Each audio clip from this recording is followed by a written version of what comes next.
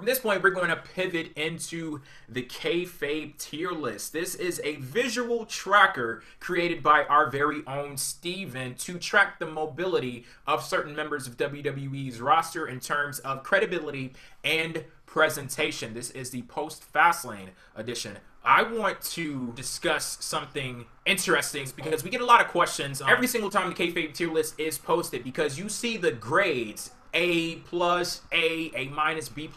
All of that is very easy to understand. We all went to school, you know, we got that stuff down. But there is a very special portion of that Kayfabe tier list right there, and Brock Lesnar stands alone in his own tier, the S tier. Could you go ahead and give us a quick explanation as to what the S tier is? That is basically the Undertaker tier, and the reason why the Undertaker is not in that tier anymore and Brock Lesnar is because Brock Lesnar beat the Undertaker. Beat his ass. So yeah, the only reason that exists is because of the Undertaker. Otherwise, Lesnar would be another A+, because Undertaker was the only guy so above and beyond the rest of the roster that beating him puts you in your own league. Otherwise, he would be in his own league. And I did have him with Lesnar up there for a while until I sort of felt like his credibility waned a little bit. But yeah, that's what the S tier is.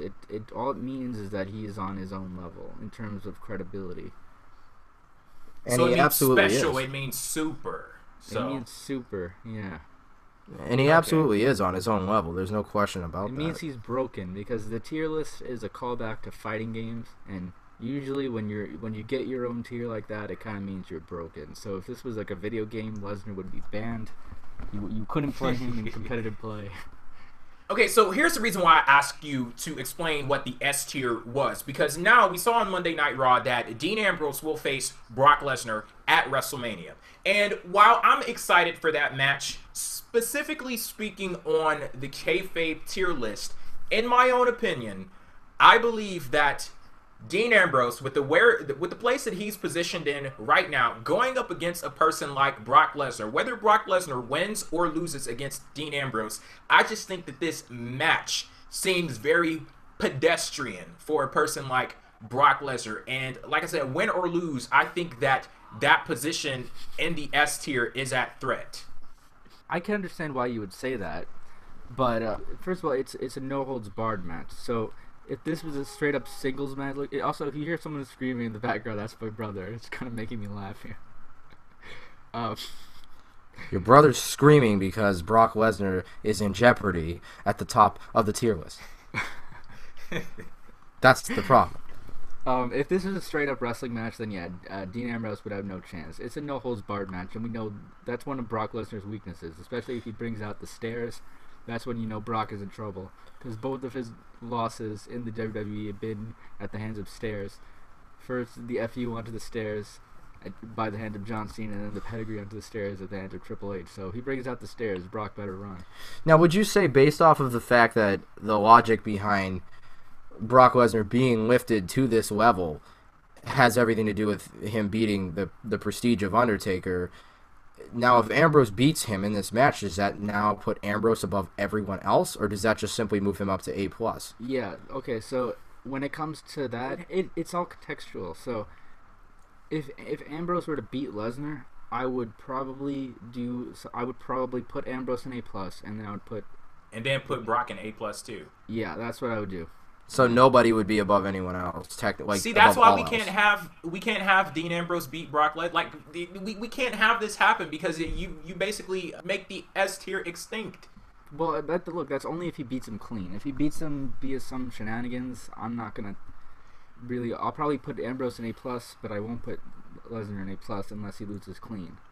You know? See, my thing is, the reason why I brought this up is because I look at this match and I see the story is not Brock Lesnar here. The story is on Dean Ambrose. I think Dean Ambrose, win or lose, the story is going to be all about him. It's not about simply Brock Lesnar getting into the ring and beating the shit out of somebody. It's about Dean Ambrose surviving a beating, if that makes sense. Ambrose needs that.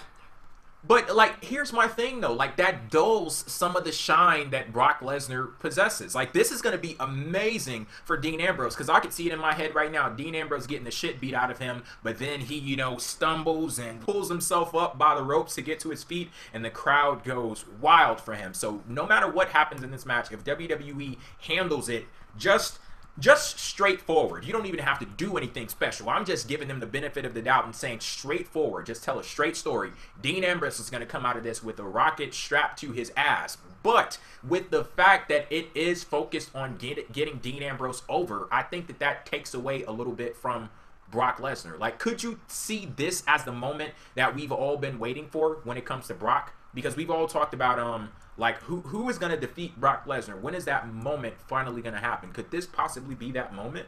No, I don't think Ambrose is going to beat Lesnar clean.